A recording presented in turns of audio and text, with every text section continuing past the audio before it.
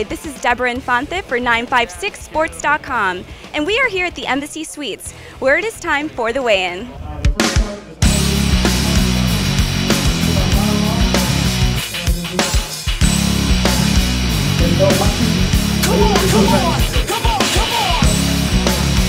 After weeks of dieting, Omar admits this is the one part of boxing he does not like. Okay, Omar, what do you think about the dieting part of boxing? Well, I think first off, I think it's the worst part about boxing. Now that the weigh-in is over, you can eat anything that you want.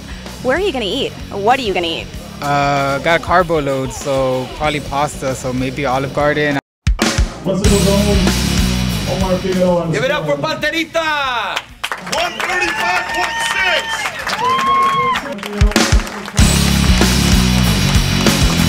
Omar's opponent is also here for the big event. 135.8! Rodriguez! Julian Rodriguez's record is 17-18 and 4 with 11 KOs.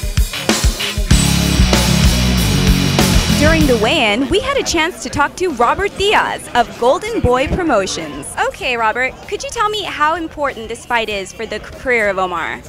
Well, it's very important. If what my goal is, what his goal is, what our goal at Golden Boy is to happen, it begins here, tomorrow night. His first fight on national TV. How the people at home are going to grasp him, how they're going to receive him, how they're going to accept him. If that goes well, I think it only gets bigger and better. We're here with Omar Figueroa Sr. Mr. Figueroa, how do you think this fight can advance the career of your son?